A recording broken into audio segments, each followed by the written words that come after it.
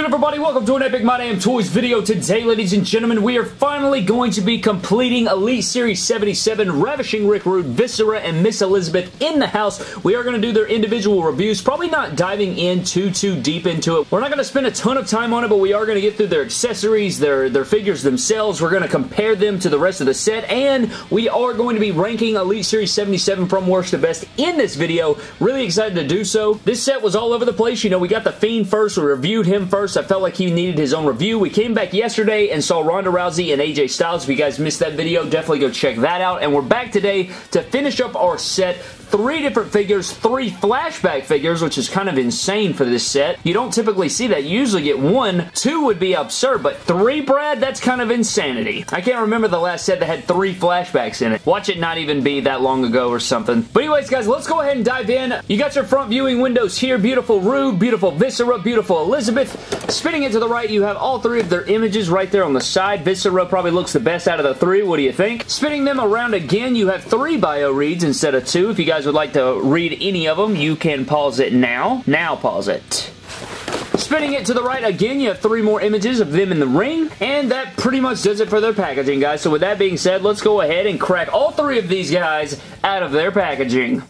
Alright guys, so here is Ravishing Rick Rude, Viscera, and Mizz Elizabeth all out of their packaging. Looking pretty nice, I might say. I don't know why I call them mice. It's nice, you stupid jackass. But you'll also notice that the exposure on the camera is super freaking white and bright and just kind of drowning out the figures. And I don't know if that's because this is so dark right here that it's kind of contrasting. Like putting my hand up there makes it better, definitely. Oh yeah, that's way better there. Oh my god, why is it doing that? And now she's face planted. What are we, running a damn circus? But anyways guys, let's just go ahead and dive into all 3 figures all together, and then we're going to do some comparisons. Then we're just going to rank Elite Series 77 from worst to best. So with Mizz Elizabeth, you don't get much, guys. You literally just get mic holding hands, and then out of the packaging, she comes with slapping hands. Now, the thing about these slapping hands, I don't remember the last time they've done this or if they've ever done this, but you guys can see they put a hinge in the slapping hand. Usually, let me see if I can find a, okay, here's a perfect example. This Ronda Rousey figure right here, you guys will notice there is no hinge right here, so they cannot really articulate. They can just, you know, rotate here. So them adding this hinge here is huge. I'm not sure if the last Mizz Elizabeth had that. I've never owned that figure, but this looks great. I like the yellow and red going on. I love the hinge right there, so she can do all kinds of poses. You get some slap shot articulation right there. Single jointed arms with the sleeves on there. Cloth dress, which is really nice. I'd love to see this implemented in other figures. Like if this Viscera had it, we'll dive into it. But underneath here, you do get her little one piece or whatever you want to call. Oh my god in heaven. So you rip that bottom portion off, and you do have the undergarment there, and this top portion can also velcro off, which is very unique. If you wanted to take that off, you could, and underneath it is just a yellow with red underneath right there, if anybody was wondering. But that's pretty wicked. I think that Mattel did a good job on that. I think this face sculpt, I think it does have the True Effects technology, and I don't really see Mizz Elizabeth in here. Like, it's a pretty face and everything for the figure, but I just don't see necessarily Mizz Elizabeth in the face, if that makes sense. She does have double jointed knees. I think her figure was like one of the only women's figures to have double jointed knees for a very long time, but now the rest of the women's figures are catching up with her, and she also has just single jointed right here on the foot. You can't rotate this or nothing. It's just a single kick forward and kick back, and yeah, that pretty much does it for our Mizz Elizabeth. Now if we put Elizabeth back, we will go into Viscera right here, and for Viscera, he comes with the Hardcore Championship. He comes with signature Daddy V hands, or whatever you want to call this. Looking pretty good. I love the sculpt going on with these and the darker skin tone. You got the mic holding hands as well. So he comes with 3 interchangeable pairs of hands. You have mic holding, you have the Big Daddy V hands, and then you have fists on him out of the packaging that look really good, which is kind of weird because the fisted hands are all black. So it's like he's wearing all black gloves out of the packaging, but then in his other interchangeable hands, they are fingerless gloves, which I'm not sure if he ever was on TV with full gloves. On the back of the packaging, actually, you guys can see if we zoom in right here, he is wearing gloves that are fully black and not fingerless, so I'm not exactly sure. Maybe he was on TV with both, but on this Viscera figure, I think the head sculpt looks really good. I'm actually pretty impressed with it. It is different than our King Mabel. Now we're just waiting on our Big Daddy V with all the tattoos and stuff. I think that's going to be a really nice figure. The only con about this figure is that the torso, you can't, I mean, all the articulation that you get with King Mabel is fantastic, but you do not get that articulation with this guy because this big rubber piece, you can't ab crunch. You can rotate a little bit. The legs legs can't kick forward that much. Like, he can kick forward a little bit, but not very much. He will stand and stuff. The sculpting on the shoulders and arms is really nice. That trench coat, you know, leather trench coat style they got going on is really, really cool. They are single jointed, of course, but the head sculpt looks fantastic. I love the blonde mohawk and everything. It looks like Viscera. I like the Viscera figure, but he can't move around a lot, which is a design choice that I think they were pretty much handcuffed with, just because, I mean, what would you make this? Cloth, and then it wouldn't be leathery, and then it wouldn't be accurate that much, and it would be hard to get details in there. But I don't know, you know, sometimes it's like that with a Mattel figure. Sometimes you get that, and that's okay, but it could hurt it in the ranking when we get it there. And then for our final figure, guys, we do have Ravishing Rick Rude. Now, for his accessories, you do get this Simply Ravishing robe that is in black and gold polka dots. You have the stuff going around. I don't think it Velcro. Oh, it does. It does Velcro in the middle, so if you wanted to Velcro that, you got that. You got the gold shimmer going around. Very nice material.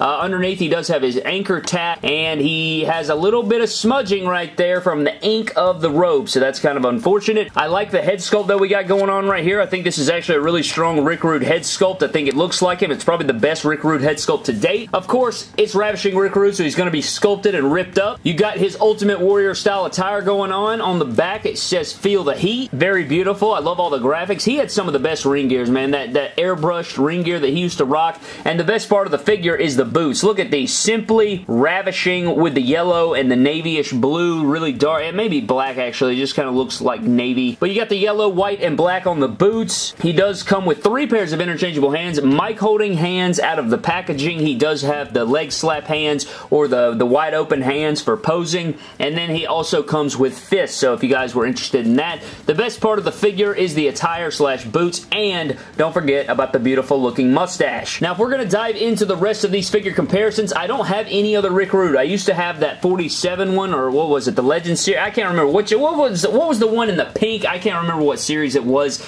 but that specific Rick Rude, I used to have it, but then I think I traded it or sold it or something. And then for Mizz Elizabeth, this is the first Mizz Elizabeth I've ever owned. And then for Viscera, I do have a figure comparison that we can do. It is the Elite 68 Wave King Mabel figure, and this is beautiful, man. It's kind of funny how he was featured in Elite Series 68, and then he was also featured in Elite Series 77, both SummerSlam waves that we've gotten from Mattel in the main Elite line, and both of these are so good. Like, this is what I'm talking about. Look at this articulation. This is one of the best figures Mattel's ever made, in my personal opinion. With all the articulation that you can get, he feels really good in the hand, and Viscera is not that way simply because you can't really pose him around that much, but that pretty much does it for our figure comparisons, guys. So with that being said, let's go ahead and rank Elite Series 77 from worst to best. Alright guys, it is that time. We are ready to rank Elite Series 77 from worst to best. Overall on the set, not the greatest set in the world. I just think it's kind of, I don't know, maybe just due to the flashback figures that we got in this set. It's not a bad set by any means, which we're going to get into, but if we're going to start off with the worst figure in the set, in my personal opinion,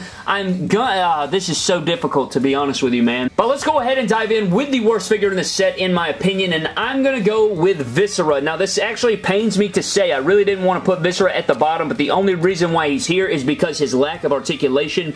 If I wanted to put this guy in the pick fed, it would be the biggest headache in the entire world. How you just, I mean, you just can't, you know what I'm saying? It's very hard to like pose him around and do some creative things with him. So that is the only reason that I would deduct the points. I think it looks just like Viscera. I think it's a great figure to put on display and for images and stuff like that if he's just standing around. But as far as getting him into poses, it would be very, very difficult. So that is why Viscera comes in at the bottom of our ranking. Moving it up to number 5, guys, I have to go with Mizz Elizabeth. Now, this isn't really a deduct on Mizz Elizabeth. I just think that there are better figures in the set. The head sculpt isn't the best as far as the likeness is concerned. I think it looks similar to her, but I still think that it's not a complete, oh yeah, that's Mizz Elizabeth. I like the attire. I love the cloth dress. I like the double jointed knees and the heels and everything, but overall, I just don't see it as a need. I don't see it as a figure that can contend with the rest in the set, and therefore, that is why she comes in at number 5. Coming in at number 4, guys, this one's kind of difficult for me, but I'm gonna go with AJ Styles. I'm going AJ Styles as the number 4 best figure in the series. I like like the head sculpt, I like the red gloves and the forearm band and everything like that, but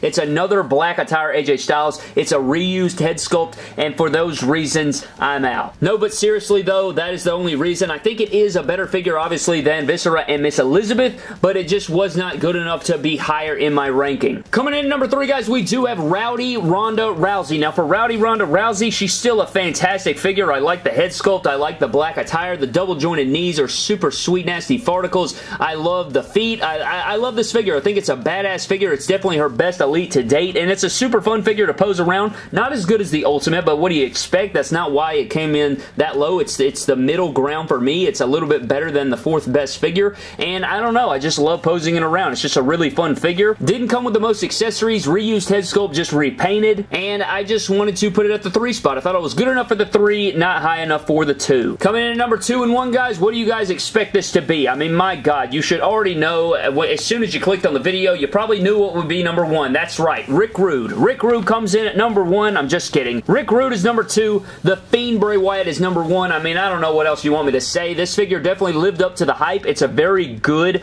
Elite 77 figure. It's a fantastic WWE figure. Everything about it. It does not come with a trench coat, and outside of my one figure having that shoulder issue, thank God my other one didn't have that problem, and I just love everything about it. I like the new body molds. I like everything going on. The head sculpt's beautiful. It's the Fiend. I mean, what do you want me to say? The Rick Rude came in at number 2 because I love the attire. I love the boots. I think it's a pretty much perfect figure from head to toe, and I could not say that for the rest of the figures outside of the Fiend, and this Rick Rude figure is very damn nice, and I'm not a flashback guy, but I love this Rick Rude. I actually like Rick Rude a lot, even though I didn't even grow up watching him. He's just a great character. I thought he was fantastic, and that's why he came in at number 2, man. But the Fiend had to be the king of Elite Series 77. I mean, what do you want? But that pretty much does it for the rest of Elite Series 77. I had a ton of fun reviewing this set for you guys. I know that this set was a little bit odd as far as the reviews go because we had a 1 and then a 2 and then a 3, and it was a little bit all over the place for the final review, but I hope you guys enjoyed the ranking of Elite Series 77 from worst to best. If you want to pick up any of these figures, guys, you can totally do so by going to WrestlingFigures.com, Ringside Collectibles. Use promo code EMDToys to save yourselves 10%. I think overall the set is solid. It's not the greatest set in the world, but it's definitely not a bad set, but the Elite 77 Fiend definitely comes out on top. I got a ton of content coming your way this weekend. We got Friday Night SmackDown review going up probably later tonight. We got My Damn Hauls coming up, a couple episodes of My Damn Hauls. We got our Backlash review this weekend, another ranking video, as well as our MDT Battle Royal. So there you go. But that's going to do it for this video, guys. Thank you for watching. Subscribe to the channel. Follow me on Instagram and Twitter at MyDamnToys, and I will see you guys in the next video.